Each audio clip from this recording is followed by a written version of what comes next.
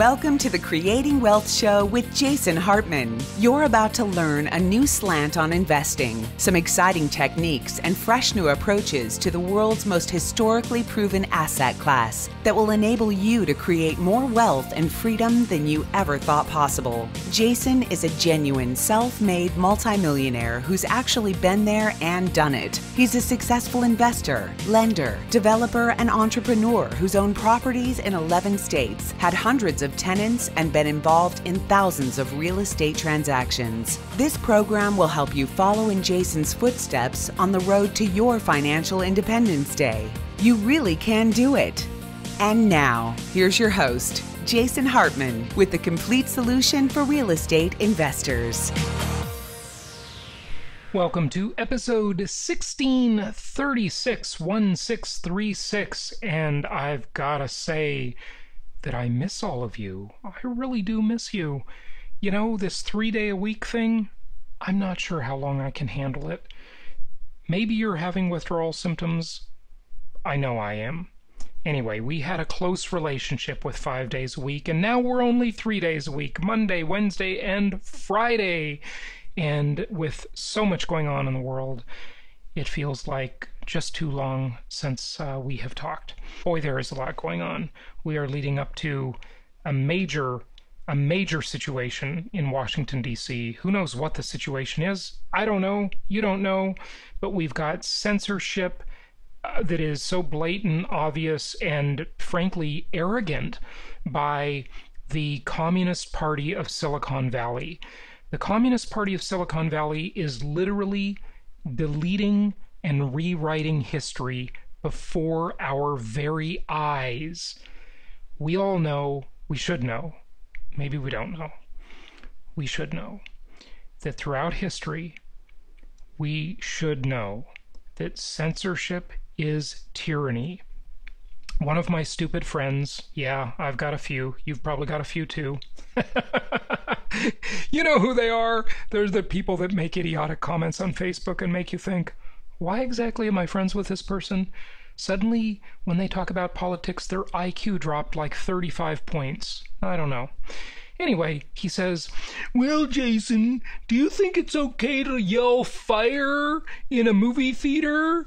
And that's such a stupid comparison.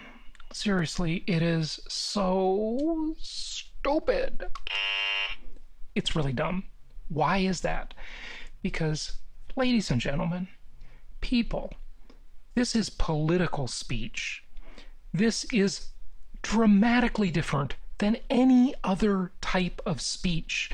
Political speech is the most protected type of speech under the First Amendment. That's what it was designed for. No, you should not be able to say anything you want. You should not be able to defame another person. You should not be able to yell fire in a theater and cause a massive stampede and get people hurt in the stampede. No, you should not be able to do that. But should you be able to speak out against your government? Yes, you should. That is called political speech. It is what our brilliant founding fathers had in mind when they created the First Amendment to the United States Constitution, the most liberating document the human race has ever known, ever.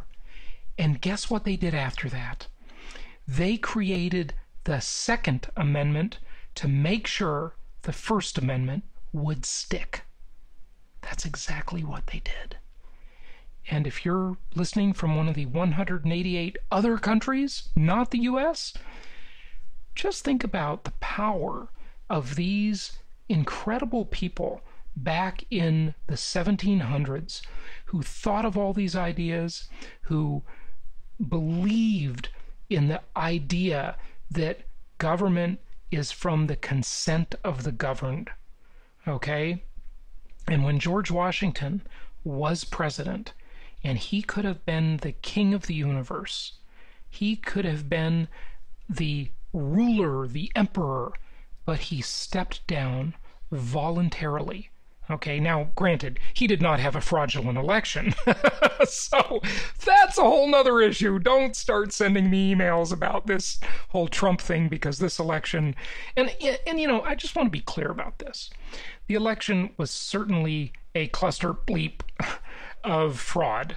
There's no question there was massive fraud in the election. And elections always have fraud. There's some degree of fraud in every election. Whether or not the fraud would have amounted to a change in the result is unknown. I'm not saying it would have. We might still have seen the old man with dementia who doesn't believe in anything, who, by the way, came into politics in this anniversary year. Okay? We are in the anniversary year. I think it's August, right? Was the exact month that Nixon took us off the gold standard. And right after that, Joe Biden showed up in the political game, and the whole thing went downhill. I got some interesting stuff coming up on that from our prior guest and speaker at our last live Meet the Masters conference, none other than the brilliant George Gilder. I'm going to share some good stuff with you about that. But yeah, I also interviewed last week Saifedean Amos, who wrote the Bitcoin Standard, which is a fascinating book, and he ties in the decline in morality and the time preference concept and how it plays into our psychology as people, into fiat money. And his new book is called The Fiat Standard, which I don't think is out yet, or it's going to be out momentarily. Fascinating premise, and we talked to him about that. So we'll have that interview next week. But today we have none other than Jim Rickards. Jim Rickards is our guest today, and on Wednesday he'll be back because we had a lot to talk about with Jim Rickards. He's written a lot of really interesting books on monetary policy, on the future of what is going to happen with money and gold and so forth. He's definitely a bit of a gold bug, not a Bitcoin fan, not a crypto fan. So that's just kind of where he stands, just so you know, going into the interview. And I decided to do this interview today because last week we announced our contest winners, and one of them was Ashley, and she said she just got Jim Rickards' book and was starting to read it, I believe, yesterday. So I thought, hey, we might as well put Jim Rickards up for this week, and he'll be here with us in a moment. Now, I've talked to you a lot over the years about, of course, my 10 commandments of successful investing. And the most resonant of all of the commandments, the most resonant to everybody, is none other than commandment number, you know what I'm going to say, number 1, 2, 3. Commandment number 3 has been the most compelling, I think, for people. And it is, of course, thou shalt maintain control. Remember, your money, you've earned it, you worked hard for it, or maybe if you're in politics, you just cheated people for it, or, in some other cheating profession. But whatever, you cheated hard. Yeah. I hope you like my jabs that I'm constantly putting into these discussions. So, you work your way to the top, or you could be like Kamala Harris, you sleep your way to the top, or you cheat your way to the top. However you got it, we know it was hard for you to get the money, right? Yes. What Willie Brown, Kamala Harris's boyfriend who got her into politics, right? I met him, by the way, the former Speaker of the House in the Socialist Republic of California. I remember I met him many years ago because my uncle knew him. My uncle was a famous restaurateur in San Francisco back in the day, my Uncle Jack. He knew everybody in that city. And I remember once I was with my uncle and we were in San Francisco and he was shopping at the super high-end men's clothing store Wilkes Bashford, and in walks Willie Brown. Yeah, and none other than Willie Brown, the man who slept with Kamala Harris to launch her political career. Anyway, so he was there, and he was very much hated by the right side of the political aisle. He was a disaster, of course, and the whole state of California is a disaster. Even Bill Maher agrees with that, okay? And Bill Maher is pretty darn liberal, but he thinks California is an epic disaster, and he's right. So Yeah, Willie Brown. I met him, and my uncle started talking to him, and he introduced me to him, and then he went out and had a drink with us, or I don't know, did we have something to eat? I can't remember. We went to a little cafe with Willie Brown. My uncle, myself, Willie Brown. There you go. I could have met Kamala Harris. What was he, like 40 years older than her when she got together with him? Hey, whatever. It's a political career. You got to do what you got to do, Kamala. Okay, well, anyway, she will be president of the United States probably pretty soon, because I cannot imagine that good old Sleepy Joe is going to last 4 years, but we'll see. Anyway, back to commandment number 3. I don't know how we got off on that tangent. Commandment number 3, thou shalt maintain control. When you relinquish control of your money, you leave yourself susceptible to 3 major problems. Number 1, you might be investing with a crook. And I've got a story about that. Number 2, you might be investing with an idiot. And number 3, assuming they're honest, assuming they're competent, they take a huge management fee off the top for managing the deal. Well, let's talk about number 1. Remember, you want to be a direct investor. Take your money and buy your own stuff that you control, buy your own properties that you control. You decide what to buy, where to buy, when to buy, how to finance, who to rent it to, how much to rent it for, when to sell it, when to refinance it, when to do a 1031 exchange. It's your deal. It's your deal. You're not relying on someone else and leaving yourself susceptible to those 3 major problems.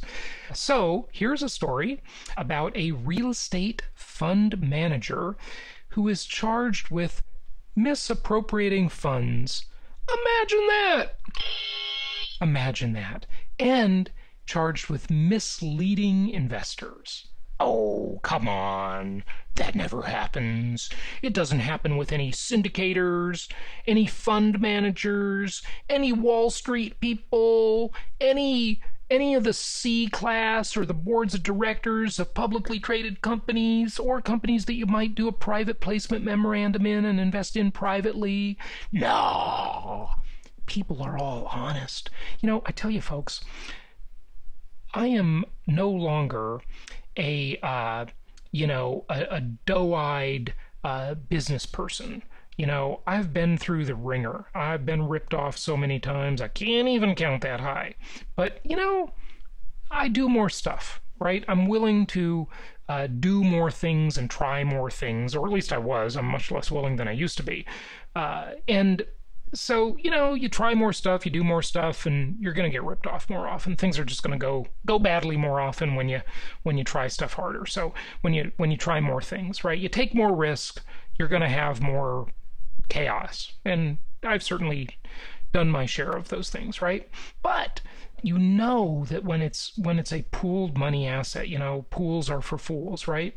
You get into this type of situation. So the SEC, Securities and Exchange Commission, or you could call it the Scoundrels Encouragement Commission, announced Tuesday that a real estate fund manager named Eric Malley of MG Capital has been charged with defrauding investors and misappropriating funds. He's a licensed real estate broker and allegedly misappropriated over $7 million. $7 million. That's a lot of money, isn't it? 7 million? It's 1 million more than 6 million and 1 million less than 8 million. Either way, it's a lot. Yes, it is. Okay, so $7 million while lying to investors about his management experience and their risk exposure, and not only that, his firm's capabilities. So, apparently his firm, they started deceiving people back in 2014, and they blatantly misrepresented things.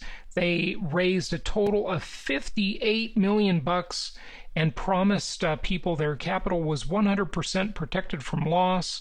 And, this guy solicited investors, managed 2 different real estate funds with a portfolio over $1 billion, see, using leverage. And I bet the creditors are going to get burned too, or the lenders probably got burned too, and asserted that the fund was able to significantly outpace the S&P 500. And, of course, that's a common comparison for investors. Bernie Madoff, who made off with billions of dollars, did that too. And he also said that the capital was secured by via balance sheet valued at over $250 million. And 6 years after this began, the SEC alleges that none of these claims were true. None. Nothing's true. So this is how it is, folks. People can just lie. Liar, liar, pants on fire. Yep. So hopefully that guy will be in the slammer. And, his investors, I'm sure, lost a bunch of money. Because what happens is they can never recover all the money, whether it be Madoff or any of these crooks. They can never recover it all because, they spent it, mostly.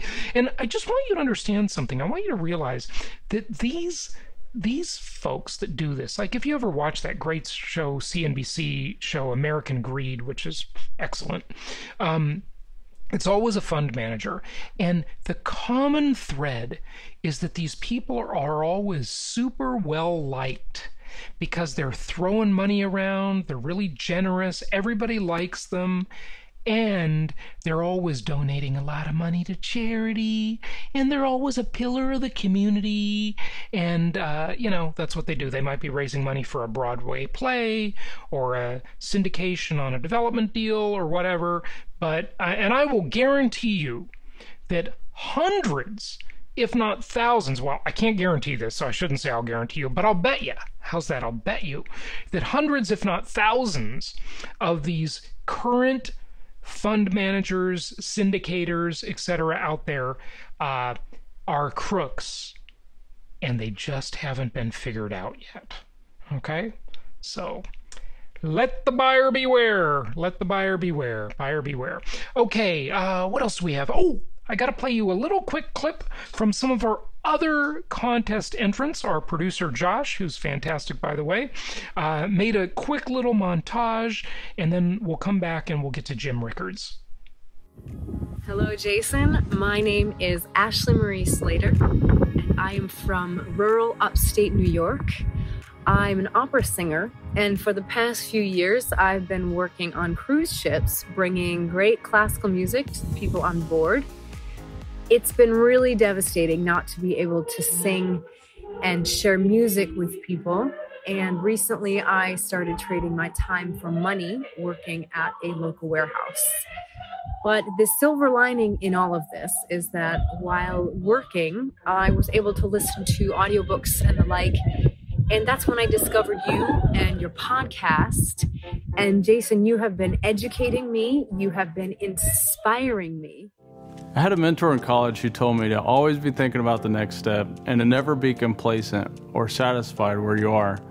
I'm the kind of guy who's always thinking about the future. I love thinking about the what ifs when it comes to what I could do or accomplish. And if one quote could sum up my life's mantra, which happens to be from my all-time favorite movie, it is, get busy living, or get busy dying.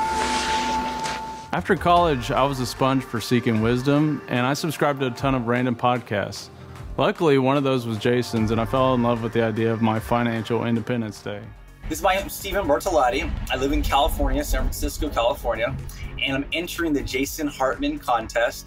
Number one, I want to, by the end of the year, have 6 properties under management that I own. My fourth goal is to help at least 3 people with their inner well-being this year. Hey everyone, my name is Himan Gupta and I'm making this video for Jason Hartman's real estate contest. My goal for the year 2021 is to actually buy my first real estate property. I have a long-term goal where I want to start with my first property this year, and then I want to buy 1 property a year, so 9 properties in 9 years. I look up to Jason and I learn a lot from him. Good evening. This is my video entry for the Jason Hartman Goals 2021 contest. I'm also currently in the process of trying to set up my own rental income business and LLC. The slightly unfortunate thing about this is that I come from a blue-collar society. Nobody in my family or network has known anything really about really investing, how to leverage their money, how to really use debt as a tool. My goal really for the next 5 years is to build my network so that way I could have my own $500 that I'm generating. Give a man $500 and he'll eat for a day. Teach a man how to make $500 and he'll never be hungry again. So December is a great time to talk about goals. And about 2 years ago, I set the biggest goal in my life, and that was to become financially free, to be able to do what I want with my time, not worry about the bills, etc. And that was to get into real estate and become a better and healthier person. Friday 13, March 2020, the stock market is crashing. The global pandemic has been announced. People are freaking out, everybody's scared. Interest rate dropped too. And we took advantage of it and we got into our first real estate deal.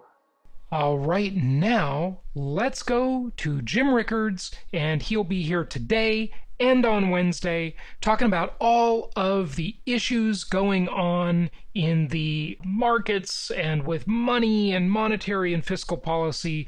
So let's take a listen to my interview with Jim Rickards. It is my great pleasure to welcome someone who I've been following for many, many years, and that is none other than Jim Rickards. I'm sure you have seen his work out there. Maybe you've read his books. I've read several of them. He is the editor of the Strategic Intelligence newsletter, the best-selling author of several books, including Aftermath, 7 Secrets of Wealth Preservation in the Coming Chaos, Currency Wars, the Making of the Next Global Crisis, The Death of Money, the Coming Collapse of the International Monetary System, The New Case for Gold, The Road to Ruin, The Global Elite's Secret Plan for the Next Financial Crisis, and the new books, The New Great Depression, Winners and Losers in a Post-Pandemic World, and The Ravens, How to Prepare for and Profit from the Turbulent Times Ahead. And he co-authored that one with Robert Kiyosaki, who's been on the show a couple of times. Jim Rickards, welcome. How are you? I'm fine, Jason. Thank you. Great to be with you. It's good to have you on. By the way, I'm curious. I don't know where you're based. Where are you located? Well, I live in Portsmouth, New Hampshire. So that's our motto here is live free or die. Excellent. Well, that's a good libertarian motto. I like it a lot. And, when I see your interviews, sometimes you're in a different environment. Do you have like a cabin somewhere or something where I see you? I have a farm in the mountains. We go back and forth. Excellent. Good stuff. Well, just give us your overall kind of macro view, if you would, Jim, as to what is going on in the world. It is certainly a turbulent time. No one would deny that. Every crisis leaves open many opportunities at the same time. We'll take a deep dive into that today, I hope. Sure. Well, that's exactly what the book's about, the New Great Depression. And when I was first discussing it with my publisher, my editor, last April, when the idea came up, of course, by then we were into lockdown, the economy was collapsing, the stock market had just dropped 30%. They said, Jim, we want a book on this. There'll be a huge, lot of interest in it. The economy, markets, capital market, you're just the guy to do it. And I said, thank you. And we got going on that. And they said, but, keep away from the pandemic and the epidemiology because you're not a doctor. And I said, no. I said, that's like asking me to write about property damage in New Orleans in 2005 and not mention Hurricane Katrina. I said, you cannot understand the economy. You cannot dive into the New Great Depression without looking at the pandemic and what caused it. So they agreed that made sense. No, I'm not a doctor, but I said kind of jokingly, well, I did go to Johns Hopkins, so I'm not intimidated by natural science. And I was able to read, I did read over 100 peer-reviewed academic papers on the immunology, the epidemiology, and the virology. That doesn't make me a doctor, but the science was very accessible. When I started, I thought to myself, well, there's going to be a whole bunch of like conspiracy theories and fringe theories and everything over here, and there's going to be good science over here. So all I need to do is keep away from this and focus on the science. The first part was easy. You can discard the fringe theories, but when I got into the science, what I discovered is that the scientists don't agree with each other. And that's a much bigger challenge because, you hear certain politicians, and it's a shame the way this has all been politicized. That's really unfortunate. But politicians will say, believe the scientists. Well, anyone who says that doesn't know anything about science. I mean, scientists argue with each other all the time. They debate, they challenge each other's assumptions. New research comes along, and the science as such evolves, but it's never settled. So by the way, just to comment on that, you're so right, Jim, because if we believed the science in the old days, we would still think that everything revolves around the earth. I mean, that was the science of the day. Exactly. So, the sun revolves around the earth. It took, even when Copernicus said that wasn't true, that the earth revolves around the sun, it took Kepler and Tycho Brahe and others 100 years to change the consensus. So even bad science, and there's a lot of it around, doesn't change overnight. So that's exactly the issue I was confronting. And I can show you PhD peer-reviewed articles that say, you have to wear a mask. You're a fool if you go out without a mask. It's the only way we're going to stop the disease, et cetera. I can show you other PhDs that say, no, masks don't work. If you understand the virus particle, the virus itself is smaller than the weave in the mask. Masks are not well constructed. People don't wear them correctly. They're mostly for show. So take your pick. I lean a little bit to, look, I wear a mask. I'm not going to fight with the greeter at Walmart if he says you got to wear a mask. I'll put a mask on. But I think we are right to be skeptical that they do very much good at all. Washing your hands helps. Social distancing helps. But so I spent several chapters on that, including the origin of the virus and the effect of the lockdown. But the lockdown was the segue into the economy, because the evidence is very clear that lockdowns don't work. I know that may not be a popular view, but that's been true. The scientific consensus around that has been true for a long time. Lockdowns are what politicians do when they don't know what else to do. This guy, Fauci, I don't have a lot of time for him. He's an over-the-hill bureaucrat. The old saying, if you're a hammer, everything looks like a nail. Right. Well, if you're an immunologist, everything looks like a lockdown. Mm-hmm. But the fact is lockdowns don't work. If you have an island someplace and you can only get there by boat and you close it off and nobody can come and nobody can then a lockdown works. That'll work. But try the United States of America, North America, Europe with 300 million people or 400 million people in the case of Europe. It simply doesn't work. Well, one thing I want to say, though, on this is, if we try to put this video on YouTube, there is a high likelihood it will be taken down, having this blasphemous conversation. I just, want to. Yeah, well, no, you're right about that. I always hope you can fly under the radar screen a little bit. It's one of the reasons I like writing books. I think books are the last thing that are not being censored. You're right. YouTube will take it down. Twitter will take it down. Facebook will take it down. I applaud my publisher. I mean, my publisher may have other authors who disagree, and they'll publish them also. And that's the way it should be. But Jim, we should be outraged at this. This is insane. Well, I mean, yesterday, the president of the United States was banned from social media. I can't believe we're living in these times. It's like an Orwellian nightmare. Imagine you were in the Soviet Union in the 1960s. It was the same thing. But here we are. Well, in some ways, but they survived. They had samizdat, which were the kind of handwritten manuscripts, and they would secretly copy them on a Xerox machine and pass them around in envelopes at cafes or whatever. Boris Pasternak got Dr. Zhivago out and turned it into a pretty good movie. But you have to fight back. And I agree with you. The censorship is oppressive. It's not scientific based. It has nothing to do with civil liberties or the First Amendment. It's just Silicon Valley trying to control the dialogue. And, when they ban somebody and it's kind of high profile, of course, you've shut down one voice. But that's not the worst part of it. The worst part of it is millions of other people who are intimidated. It's like, oh, gee, I better say the right thing, or I better not speak up because they'll do it. Or I'm going to get sent to a re-education camp, which means I'll be banned from Facebook. Yeah, and by the way, in China, they're doing that. They have concentration camps in China, real ones. They're not, and they're removing organs from political dissidents without anesthetic, and then cremating the body. So where have we seen that before? So, but we're not that far from China. I agree that we're heading in the wrong direction. As far as what went on in Washington, it's interesting. I absolutely unconditionally condemn the violence. I don't think there's a place for violence, property damage, et cetera. But having said that, the behavior, just as an analyst, leaving aside the politics, that is very much the kind of behavior to be expected as a result of the lockdown. And I would say the same thing about the riots last summer. A lot of people are condemning the attack on Capitol Hill, and they should. I don't disagree with that. But they were pretty silent all summer when people were burning down Kenosha, Portland, Seattle, parts of New York, Brooklyn, et cetera. If you're going to be against violence, be against all of violence, not just the ones you agree with or disagree with. Yeah. But the point I make, and this is in chapter 5 of the book, there's been enough talk and some science and publicity is said around the physical effects of the virus and the pandemic, but I don't underestimate the mental health aspects of this. And this, by the way, this is another reason lockdowns don't work. Lockdowns kill more people than they save. You could probably find somebody who got locked down and you say, well, gee, she'd be dead today if she wasn't locked down. I mean, that person probably exists. But what about the fact that the suicide rate has tripled? The murder rate has doubled.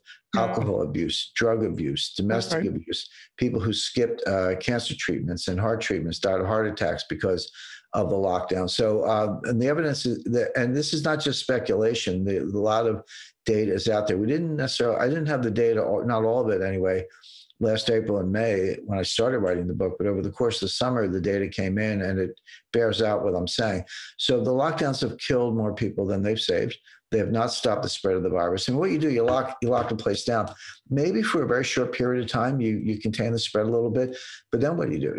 You're gonna martial law. You're gonna be locked down the rest of your life. So then they ease up, and all of a sudden there's this huge outburst and explosion of the virus, and you're back where you started from, probably worse. And then you lock it down again, like wash, rinse and repeat. So, yeah. And you didn't mention that people's immune systems become weaker too. That's another part. That's right. I mentioned that in the book. You're right. I haven't mentioned that yet, but there's more than one virus and bacteria floating around, and by just going outside and interacting, going to a bar or whatever, we get exposed to those other viruses and bacteria. And then, of course, they're not as lethal as coronavirus, but they can make you sick, and you build up immunities to those. Well, when you're locked down, maybe you're avoiding the coronavirus, but you're weakening your immune system relative to all those other pathogens. And so that's another problem coming out of the so-called lockdown, which is you'll probably get sick of something else. So look, it just doesn't work. And in the book, in chapter 2, I go through the history. Well, where did this lockdown idea come from? Well, it was in a paper, in a study in the Centers for Disease Control. Where did that come from? I traced it all the way back to 2005 during the avian flu, when George Bush was president, and he read a book on the Spanish flu, a very good book, by the way, called Great Influenza by John Barry. But Bush kind of freaked out a little bit. He said, we need a plan. Well, they came up with a plan that was devised by a guy who was a modeler at the Sandia National Laboratory in New Mexico, who didn't know anything about disease, and a toy model that his 14-year-old daughter had come up with. She won a junior high school science project prize. Great. But that then morphed into this study. It was carried on through the Bush administration, the Obama administration. And then when the Trump administration needed it, they pulled it off the shelf. Well, it was an instant return to the Middle Ages. There's a very prominent scholar, D.A. Henderson. He passed away a few years ago, but he was credited with leading the movement to eradicate smallpox. So we did eradicate smallpox in the 1970s, and D.A. Henderson is given most of the credit for that. He won the the Medal of Freedom, which is the highest civilian honor, kind of equivalent to the Congressional Medal of Honor, and was dean of the Bloomberg School of Public Health at Johns Hopkins. So you sort of can't get any more credentialed or accomplished than that. And he said lockdowns don't work, and I quote his study in the book. So that's clear. But they're not good at stopping the spread of the virus, but they're very good at destroying the economy, and that's what we did. But they cause all these other, even if you don't have the disease, even if you are immunized or you had it and you recovered and you got the antibodies, the lockdown still affects you mentally. It causes depression, anger, anxiety, and ultimately violence. So I trace some of not the sole cause, but some of the violence we saw last summer in all these Antifa riots and the violence we saw yesterday on Capitol Hill, in part because people's anger level is so high because of the lockdown. Sure. One thought about it, I don't know if you've thought about this or really anybody has much. I've never heard anybody say it, but if you look back to the spark that ignited this, you look back to George Floyd, just think of his situation. So he was arrested for counterfeiting, and he lost his job because the place he worked as a bouncer was closed. Okay, that business was closed. Right. And so he had to have money, And that was before any of the stimulus, I think. I could be wrong on that, but I think it was. I think you're right. And so he was counterfeiting. And there we go. That led to the whole thing, right? It may have never happened if he had been able to keep his job, right?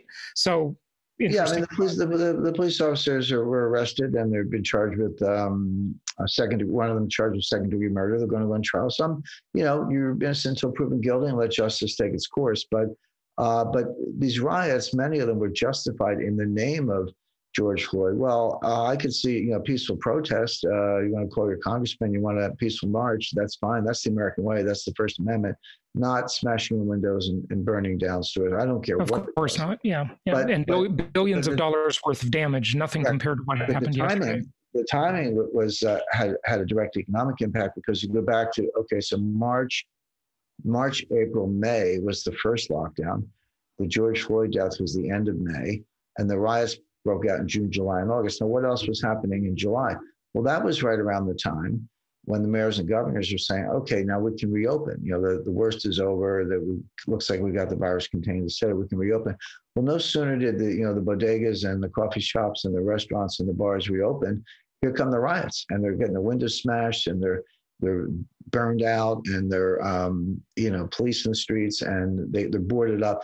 So imagine you're a small business person. You've just gone through 3 months. Half of them are bankrupt, okay, but they have to kind of survived and try to reopen. Now you got a crowbar smashed through your window. I mean, and then now today you got a second wave, which is worse than the first wave. Again, right. More evidence that lockdowns don't work. And there you get into this difference between perception and reality. So you look at the stock market. So the stock market indices are at all-time highs. I think the S&P hit a new all-time high today. The Dow Jones and NASDAQ, they're all close to their all-time highs. And so people say, well, it went down 30% in March, but it's come back 70%. It's at a new all-time high. My 401k is restored. What's the problem? It looks all good. Well, the answer is that the stock market no longer bears any relation to the real economy. The S&P 500 is the S&P 7. And the reason is that's a cap-weighted index, meaning your influence on the index is a function of your market capitalization. Well, there are 7 stocks, and we know what they are. I mean, it's Apple, Amazon, Netflix, right. Google, Facebook, Microsoft, and Tesla.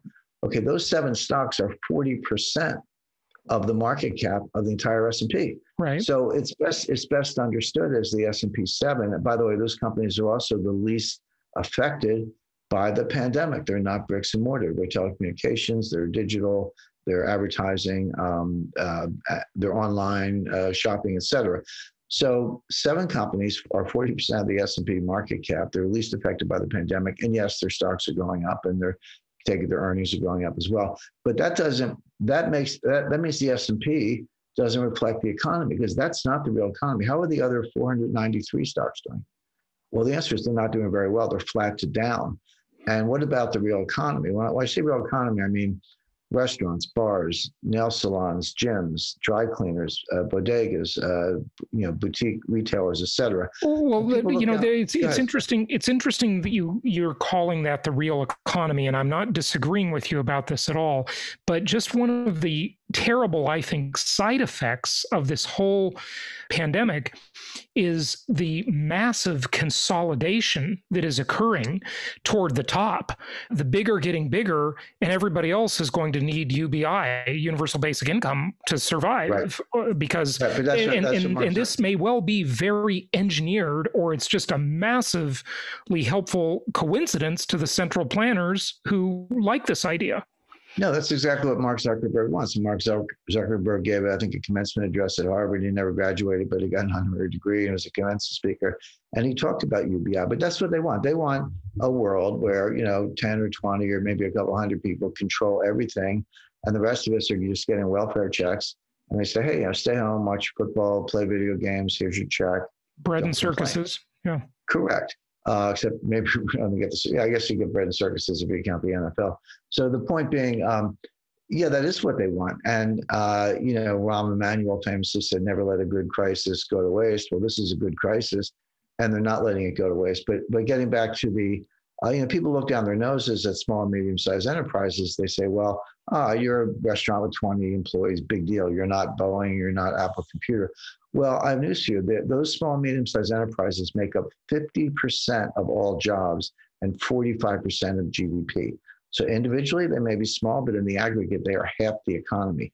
And you've just crushed half the economy. Okay, so Jim, say that again, if you would. I just want to make sure people really get those numbers and those ratios. Small and medium-sized enterprises, again, your bars, restaurants, salons, et cetera, are 50% of all jobs and 45% of GDP.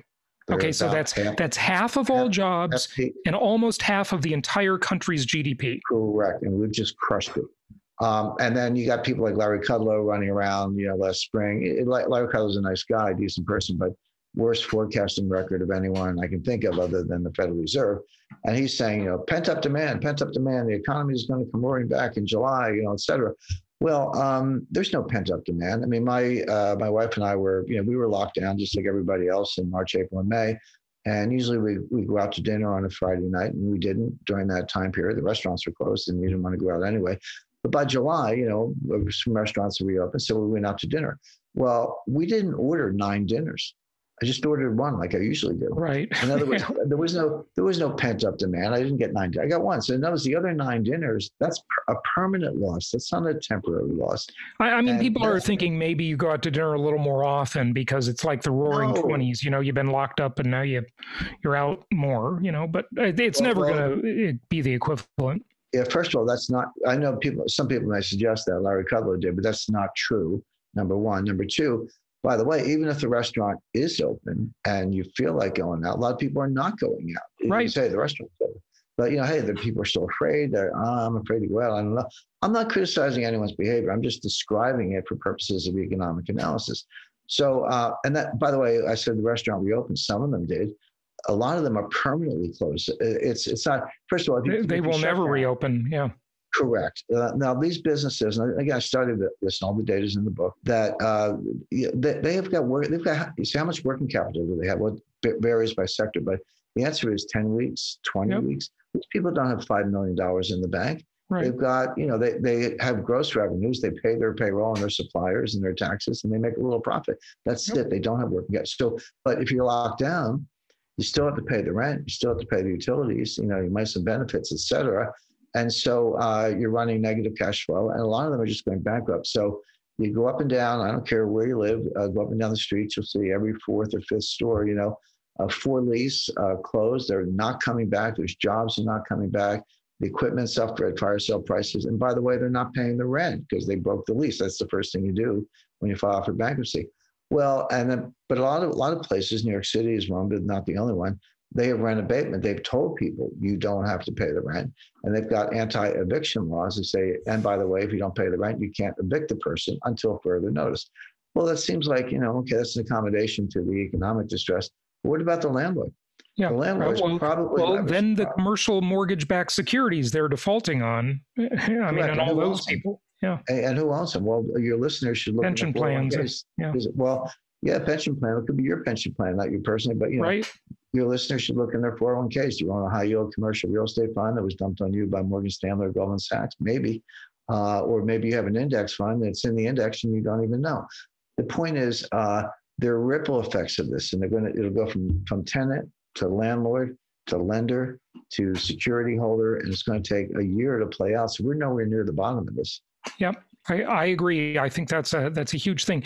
So the government and the central banks all around the world have created an unprecedented, absolutely mind-boggling amount of new currency, Jim. Right. What does that mean to us? It's like money printer go burr, as the saying goes, right? Sure. It actually means nothing. And let me explain what I mean by that. And by the way, your Austrians and your monetarists and your neo-Keynesians. They're going to say inflation, right? Inflation.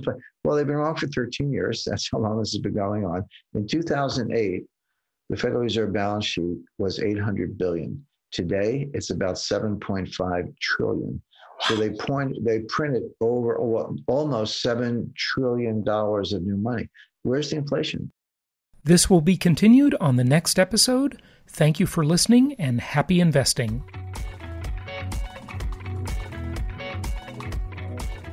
Thank you so much for listening. Please be sure to subscribe so that you don't miss any episodes. Be sure to check out the show's specific website and our general website, hartmanmedia.com, for appropriate disclaimers and terms of service.